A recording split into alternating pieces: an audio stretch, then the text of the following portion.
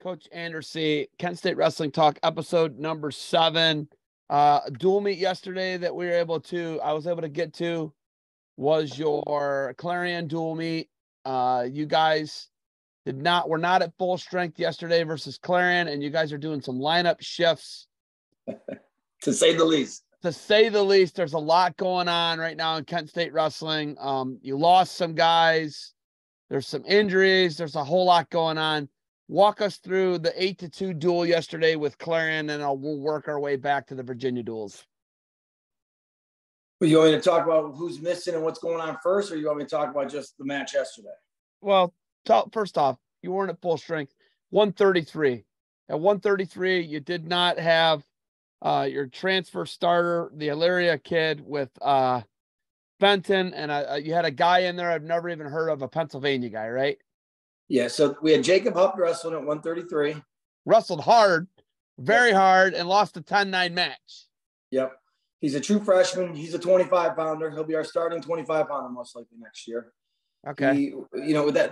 I'll be honest, the new rule this year where freshmen can get 5 matches, our really good recruits that we had come in last year are all going to get their 5 matches just because of how many injuries we had. So that was Jacob Hupp, who wrestled at 133. He's a 125-pounder. He's wrestled 125 all year. He's the next best 133. Fenton is no longer on our team.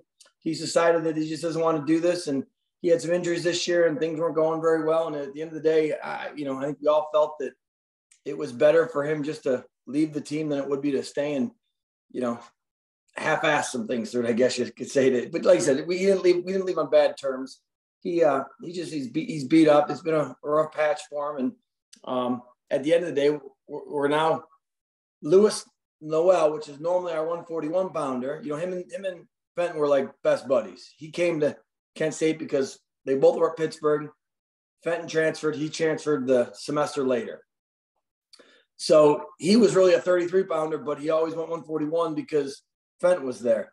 Now that Fenton is gone, he's trying to make his descent to 133. So he wrestled 141 and made the weight back at Virginia duels. And because of the way the NCAA sets it up, he cannot officially make 133 until Cleveland State. So he'll be turning into our new 133-pounder. So his descent plan only allows him so much of his body percent fat to go down. Him and Fenton came in together from Pitt, friends, and then one guy leaves the team. And with Fenton leaving the team, he's a super explosive guy. And when you're a guy like that who's beat down and beat up, it's really hard to wrestle, man. Yep. I don't think people really understand how hard the sport is. It's so hard. I mean, it is the hardest thing ever. And that's not easy for a guy like to do. That guy's been doing this his whole life.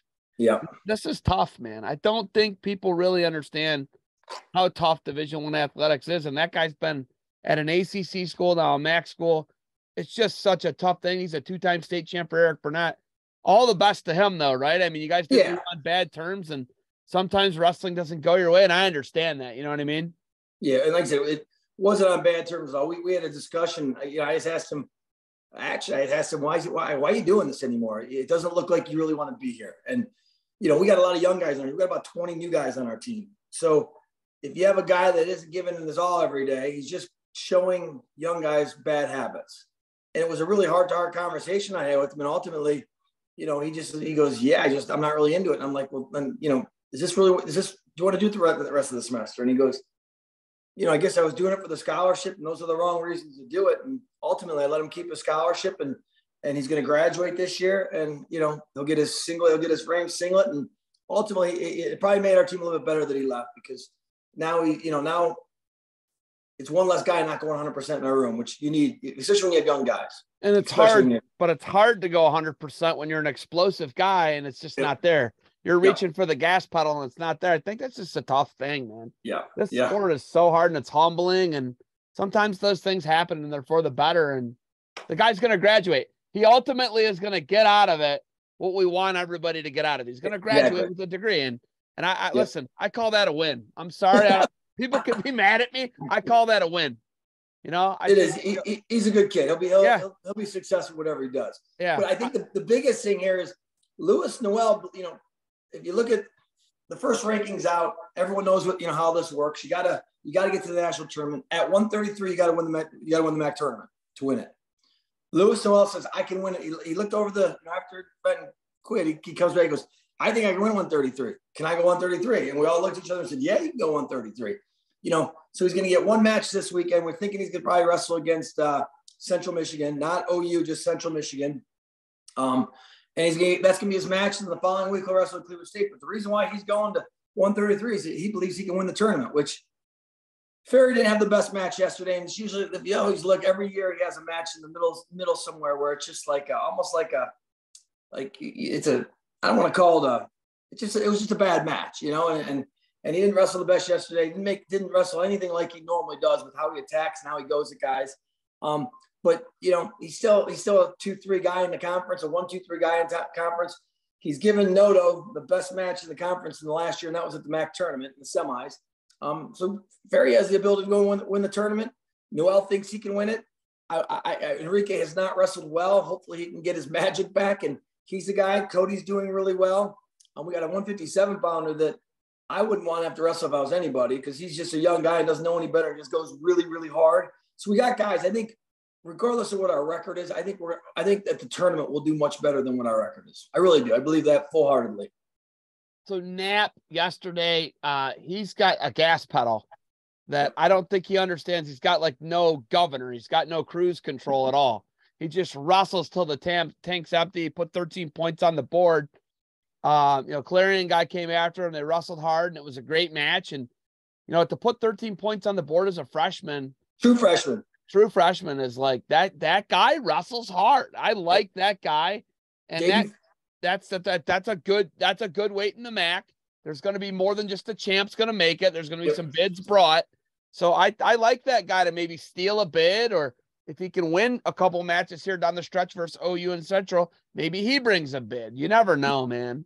Yeah, and he against Southern Illinois, he scored 11 points. Yeah, he wrestled the guy from Buffalo who was 1 or 2 in the conference, and I want to say it was a 10-9 match. So he scores points. There's like you said, every match he learns, every match he gets better. He's a really exciting kid to have on your team, and it was kind of fell upon us as far as how we recruited him, and kind of caught him on the back end of things. We had him up for an early visit, didn't really do a whole lot. Then about April, we made him an offer, and he decided to come. And it's been probably the sleeper find that we've had in a long time that we're really excited about, because he's a good kid. He wrestles hard. A diamond in the rough, I'd like to say. Yep, I agree with you. And that's a guy, if you think about it, he's 20 minutes from that Cavalli Center, he told me. Yep. Where you guys wrestled that dual meet where he was the only guy that won. Yep. He's 20 minutes from his home, right? Yeah. That for that guy to come to you, that's hard to get a guy like Cover. Those guys can go be walk-ons at Ohio State and be career backups, but they want to take a chance and be guys who can make the national tournament for Kent State. I like that. I like that a lot. Cover had some fight, man. Cover surged at the end yesterday, but lost a tight match. Yeah, Cover's one of those guys that just needs to get through that first period without giving. He got 4 points in the first period. It was 4-2, and it's almost like an uphill climb because he's in really good shape. He just has to learn how not to give up points in the first period. And that's his biggest downfall. After the match, he goes, Coach, I need some help. He goes, I need some mental help just getting through some of these, because first period I don't remember it. And he goes, all I know is I'm down 4-1, and then I'm starting to wrestle better. And I go, Cover, you're a really smart kid. If that's what you think that you need, then we have all kinds of things at our university to get him, sports psychologist type of thing that maybe can help him get to that next level. So his first period's a little bit better. Same thing happened at Buffalo for him that he had. Just didn't have a very good first period, and came back and scored some points and made it close, but just gives up too many points in the first period. And he's always trying to catch up, but he's in great. Another guy's in great shape, goes really hard. At the end of the day, he's gonna have a master's degree. He already has a teaching job lined up for him. Great kid to have on a team leader. Just, listen, I'll tell anyone this. And I had a meeting with my boss today, and I meet with her every Monday. And she goes, right now you guys aren't wrestling the best, because your wrestling team does a lot of things really, really well. And I go, I know we do it. And, we always want to wrestle better, but there's things that nobody knows about that we do really, really well. And he's a perfect example of that. Knapp's a young guy. Knapp's like a young version of Cover. Would you say that as far as a student and a person? Yep, but much better wrestler. That's all. And that's nothing against Cover. Just that I want to say he made it to the finals last year, state tournament. Took second. No, he got screwed. He got hosed in the semis versus Winton versus Denkins. Yep. That was wild. You got to watch that. I got to send you that match. Yeah, you sent me the wrong match. Oh, yeah, I must have sent you the wrong match because I felt like he got a hose job. And I mean, you know me, I'm a Burnett homer, man. That's one of Burnett's guys. I like those guys. And that's hard, you know. Hold on. So we all know I'm a Kent State homer. Everybody knows that. Keith Ferraro knows that. Clarion knows that. I gotta say, I feel like Cody Kamara gave up a 6-point move yesterday that didn't get called. Well, you know, like I said, I don't pick the referees. I don't know. It's not what I'm saying. Hold on. It's not a ref thing. I'm not calling the ref out. I just feel like the danger rule was implemented, and I don't feel like it got applied correctly yesterday. And that my criteria for that was he put him in danger. But I think the only thing that Cody had is he had a high bridge, and it's almost like his head wasn't even on the mat. The guy had his head trapped. And I think you got to be within a certain, I'm sure I could get the rule book and find out if you're over 18 inches from the mat, something crazy. It's something like 12 to 18 inches from the mat. They won't call near fall criteria. That's the only thing I could think of why that wasn't a 6-point move. I agree with you 100%. The only thing I will say is if you're officiating the right way and you start to count, and you know, I think Cody's been doing this long enough. He's wily. What's that? He's wily. He's a game veteran. Yeah, he would have bellied out and given up 2 if he would have heard, but the guy wasn't counting. So at the end of the day, they didn't throw the brick. You know, this is something that they could have thrown the brick. They didn't throw the brick all match. They did. They threw the brick. They threw the brick. It got reviewed. Okay, I didn't know. I thought it got reviewed. Okay, I know it got reviewed. I thought the ref went and reviewed it. No, they threw the brick because I got a perfect angle. The Clarion coaches are losing their minds. They were losing Another their mind. thing, I couldn't believe how much you guys were all out on the mat. There should have been 7 control of mat calls yesterday. You're on the mat. Clarion was on the mat a lot more than you, but I wasn't on the mat because I got a bad hip. I barely got up. I only got up. You were on the mat once. They were on the mat 7 times. Yeah, they were. They were on the mat a lot, but I didn't get up as many times as they did. I know that for a fact. Okay. So Cody's wily, wins that match. I just feel like that's just me, dude. And I'm a fair is fair guy, though. I will say that I'm fair is fair. Cody Kamara is one of my guys. He rented from me. I love the guy. The guy's everything Kent State Wrestling's about. Yeah. I love the dude. I mean, I'm not sitting here. It would be like, even if my nephew's got a bad call against that went for them, I would call it like I saw it. But at the end of the day, though, I think that me and Cody talked about it. He would have bailed out and just given up 2 if he had to, if the count went to. He was listening. I heard him counting. I was getting ready to bail. He counted two 1 counts. Yeah, he goes, I never heard 2, never 2. So I just hung in there. And next thing you know, I believe it was a stalemate, wasn't it? Oh, end of the period.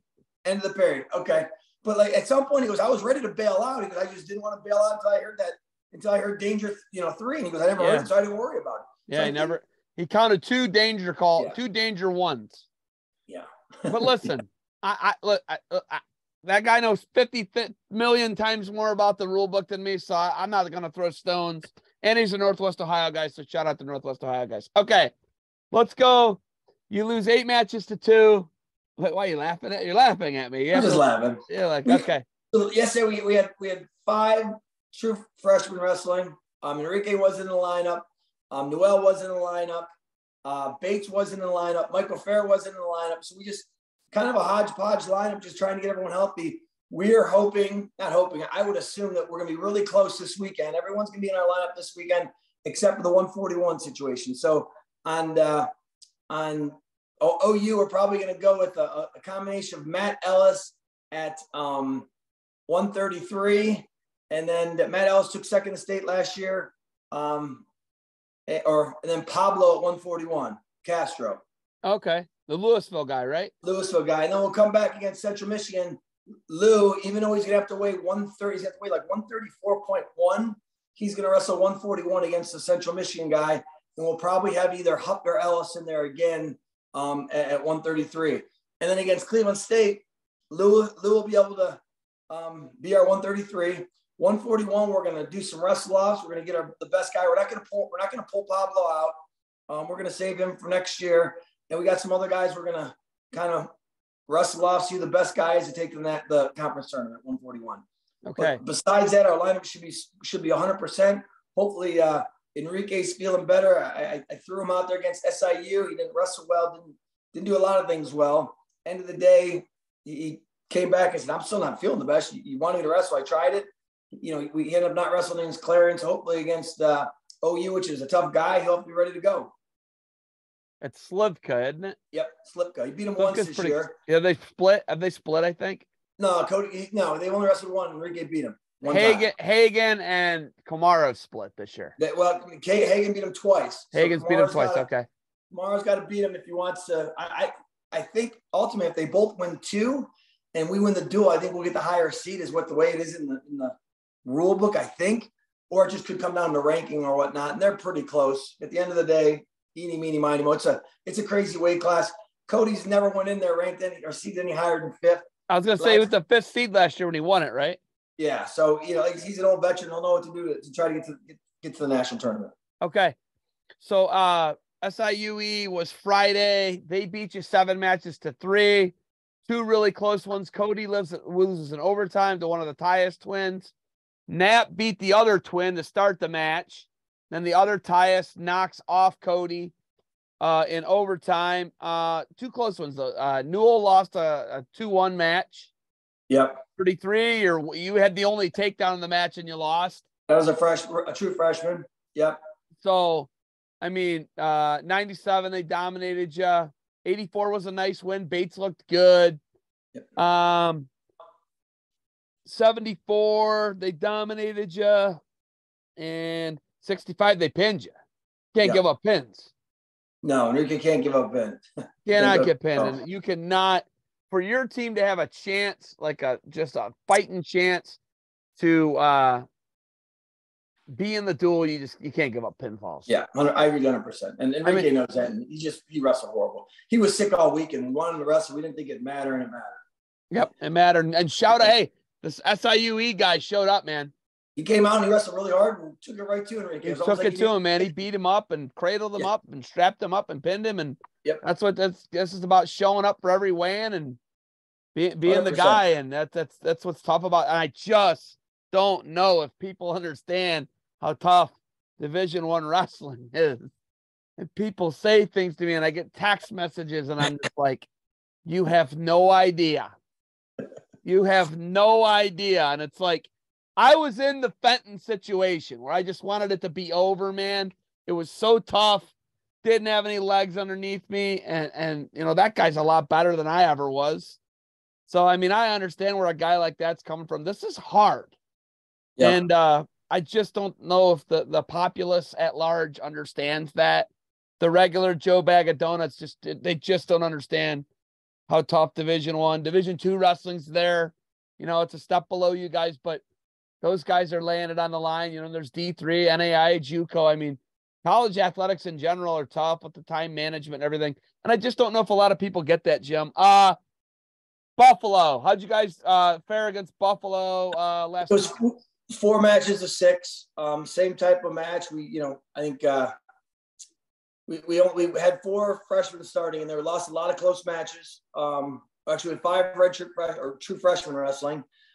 Ferry won, Cody won, 35, 41.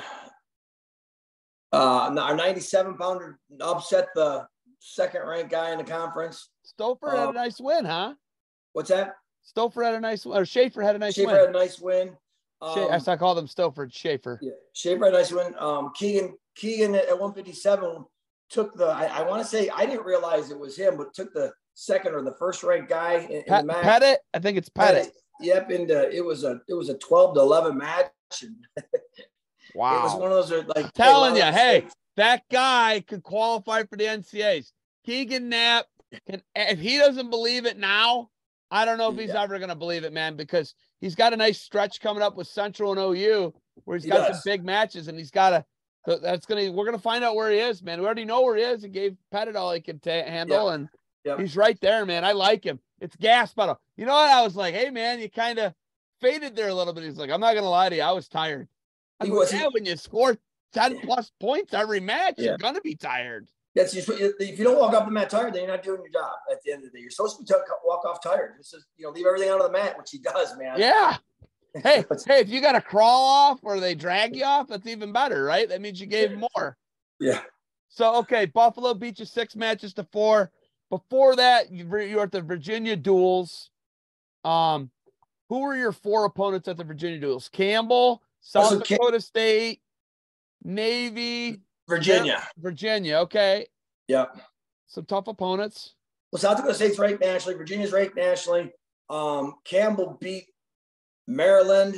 They beat Virginia. They beat a bunch of teams, and they've been nationally ranked this year. And it's the same thing. It seems like we have like 3 or 4 wins in each one of those matches, but we lose. We don't have enough to win. We get pinned or big points in some of our weight classes that we aren't doing as well, I guess you could say. Realistically, I went in there. And the first competition we wrestled against, Newell got hurt, Enrique got hurt. So they didn't wrestle the rest of the time. So I had backups going from there. So it was, at that point, it was a little bit like we just had backups in. And it seems like that's kind of where things started. Because we wrestled Northern Illinois. We went 5-5 against them. That was our match previous.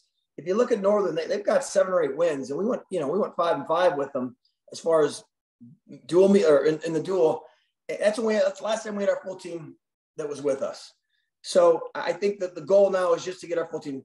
Aaron Ferguson had surgery. He was our starting 57-pounder before Keegan Knapp took over. He was actually doing really well for us. Then he got hurt. So it just gave Keegan Knapp an opportunity. But like I said, we're still technically with the backup at 157. Even though he's doing well for us, he's still technically a backup, if that makes sense. He wasn't a guy that we expected in our lineup. So like I said, we're just right now, we've been piecing things together. Like I said, we're hoping that for Cleveland State, we'll have our full lineup moving forward for the last 2 duels, which is Cleveland State and Bloomsburg. And then for Central and OU, we're going to be like 2 guys short of our full team. 33-41 will be a little bit hodgepodge, just trying to get guys in there. So like I said, this has been, I don't want to say the hardest year, because there's been some, like, whenever we put in our true freshmen, we've had a lot of them wrestle. They've wrestled really hard, and there's some really good things that come out of it. And one of the things that we notice is that physically we aren't where we need to be, as far as like you saw 133, you saw Jacob Hupp yesterday wrestle.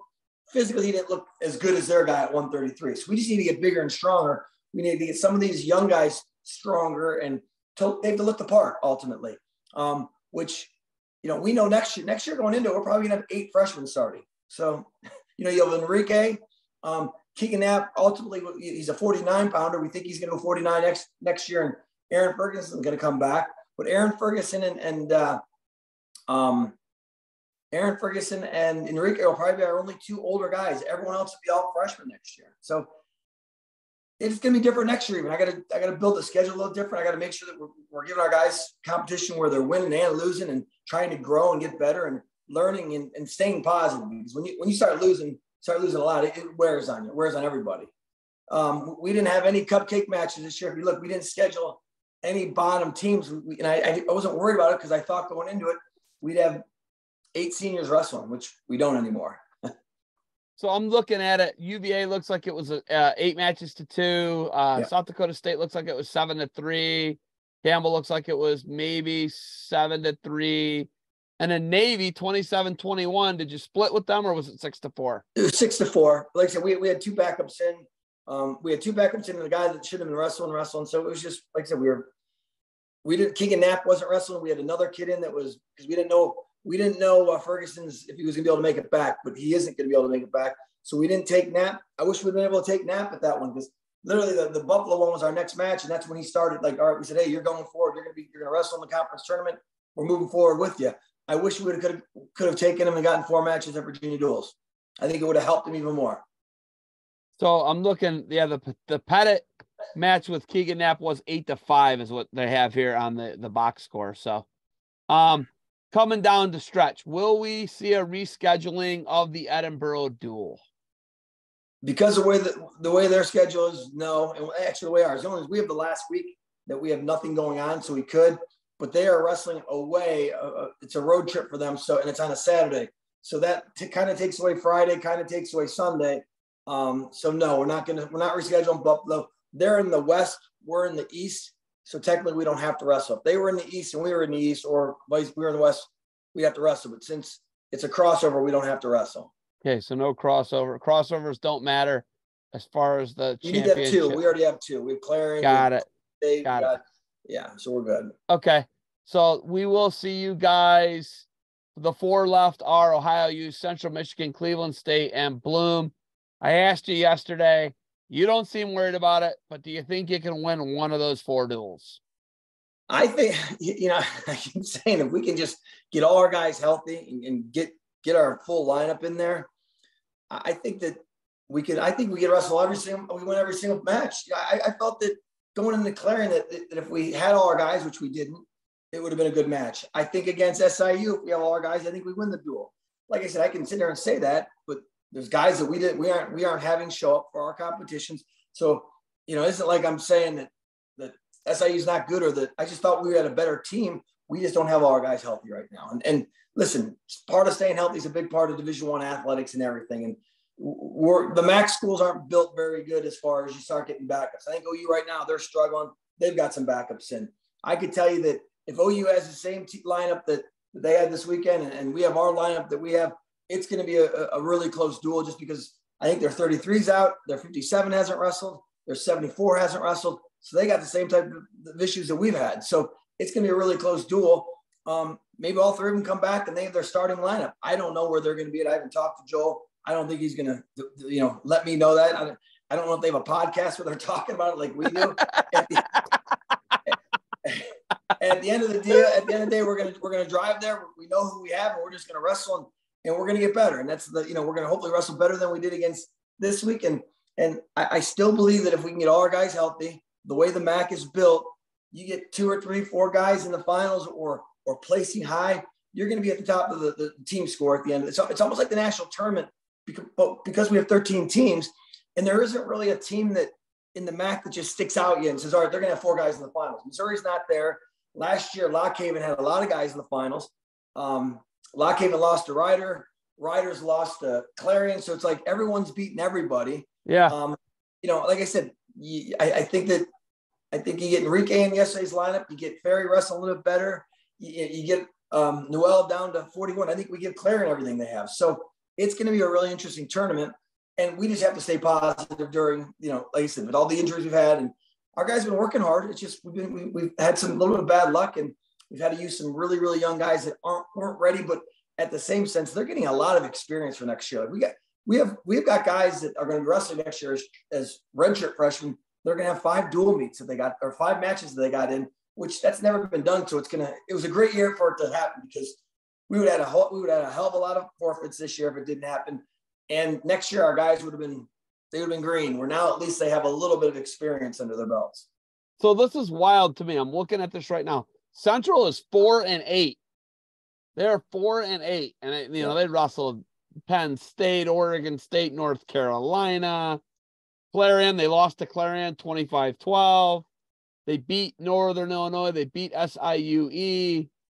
They beat Duke. They lost to Bakersfield, lost to American, lost to Campbell, beat Ohio U. They got you guys, Buffalo, Michigan State left. But that's wild to me because, I'm looking at they lost to Clarion 25-12. Yep. You know what I mean? Like that, it looks like a 6-4 split or a 7-3 split, right? Like that's just tough, man. I don't think people understand how tough this is. Yep. Oh yeah. Like I said, the conference isn't doing as well because I think we all believe that these 6-year guys are still floating around.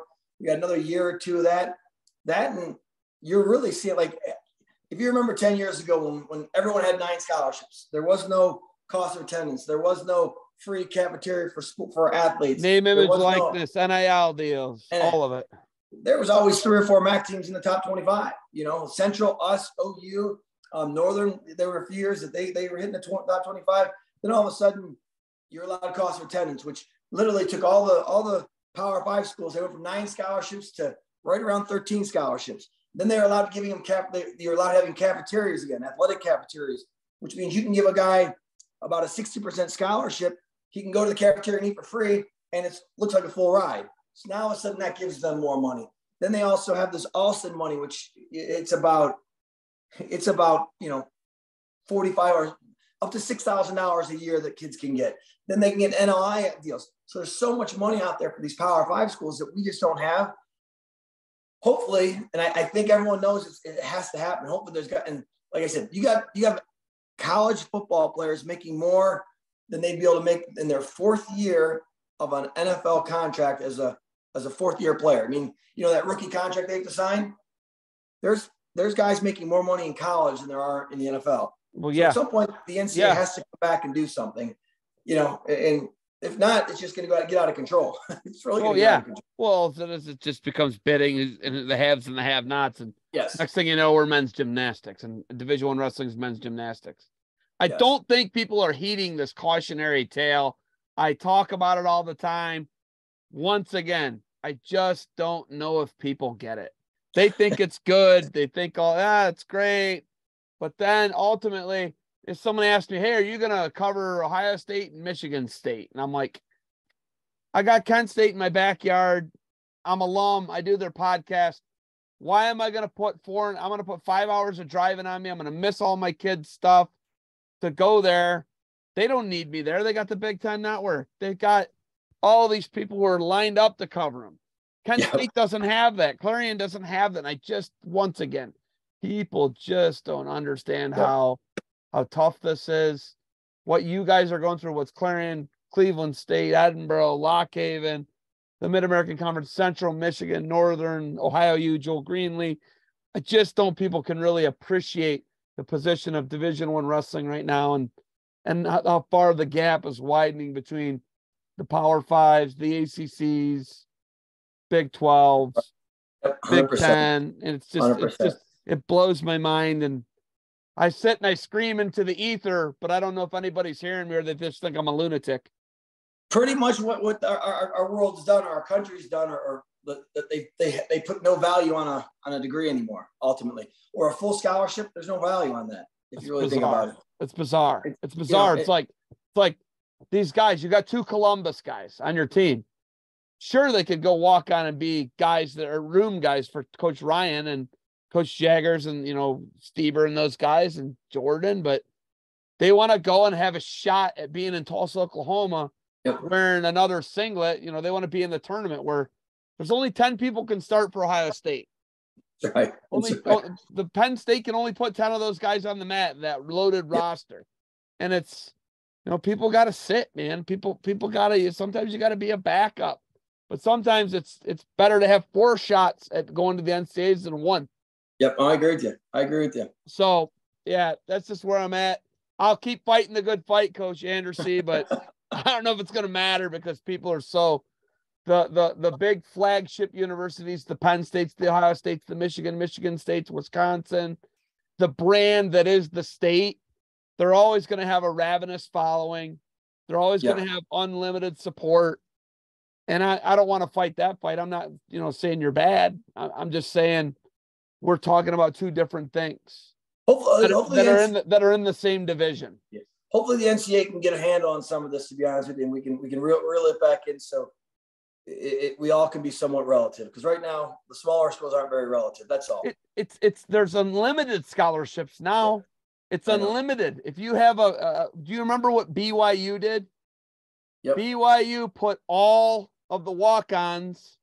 They had guys that owned businesses, and they put them all on a salary. Yep. They gave them all like a 50, whatever it was. So everybody on BYU's football team was on a full ride. Yep. Well, hold on. Then there was guys getting paid above and beyond. Yeah. Same thing with Texas Tech, I believe, football. They gave, everyone got $25,000 from the university. Everybody plus a full ride. So talking about devaluing a degree ultimately. All right, Coach. You got it. We'll probably do this maybe 3 more times. Yeah.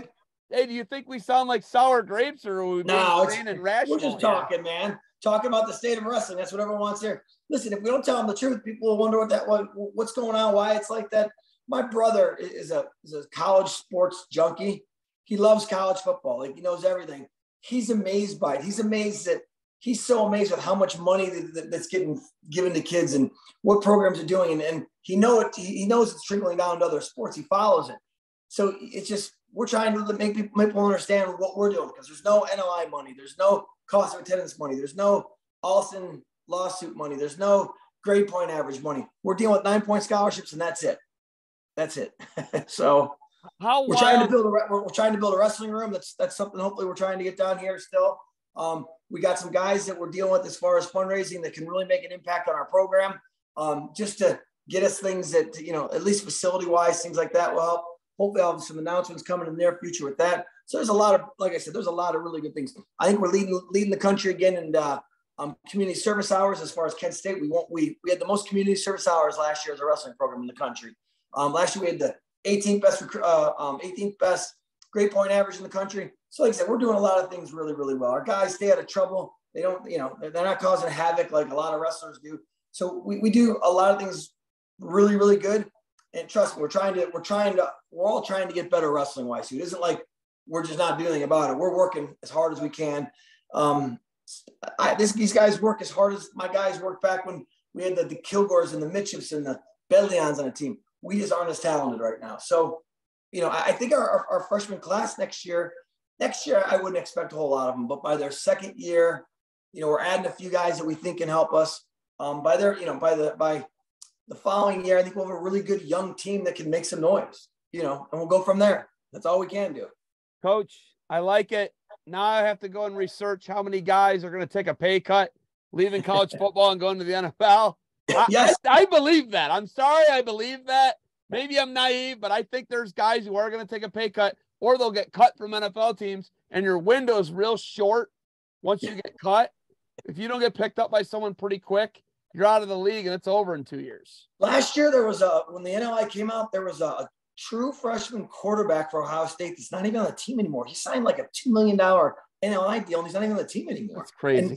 And he got that last year as a first-year guy. Yeah. Well, Coach, we're out of time. We'll bring this up. Thank you for the time. Go Flashes. Good luck to you guys this weekend. Talk to you in 10 days, probably.